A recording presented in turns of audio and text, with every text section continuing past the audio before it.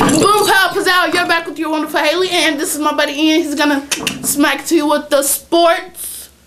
I don't know why you keep saying that, but Friday, December 18th, there will be a Devil Dollar celebration with food, prizes, and games. A ticket costs 4 Devil Dollars. Make sure you stay on your best behavior to gain Devil Dollars.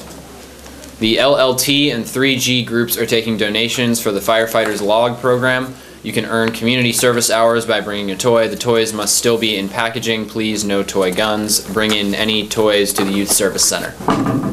Any students turning 16 over winter break will need to pick up a school compliance form by the 16th. The city will not let you get a license without this form.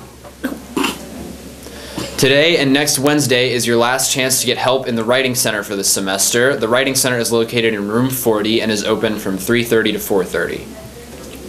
The first semester finals will be from the 16th to the 18th. Wednesday will be your 2nd and 5th hour finals. Thursday will be your 3rd and 6th hour finals. And Friday will be your 1st and 4th. Teachers, this is a reminder that it is Internet Safety Week, which means 1st through 5th hour teachers are obliged to show a short video to their classes by Friday. There are 2 chances to see Henry Clay musicians in action tomorrow night. The band will be having a concert in the theater at 7. Friday night will be the orchestra performing their winter concert at 7:30 p.m. in the theater. Both events are free to student and staff. Club News.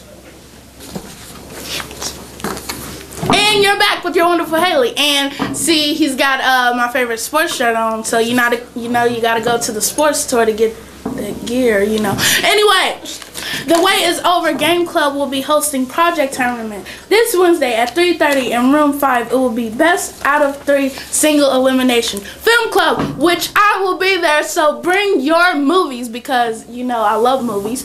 Film Club will be The Shining after school Friday in room 4. Remember, you must have handed in a permission slip to view any films. Tonight, the last meeting for Young Life at 7:30. Does that say? Kessinger. Kessinger! Yes, I need to work on that.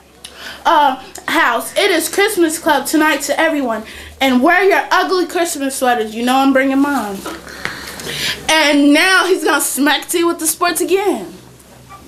The Lady Blue Devils basketball team won yesterday 82-49 against Bryan Station.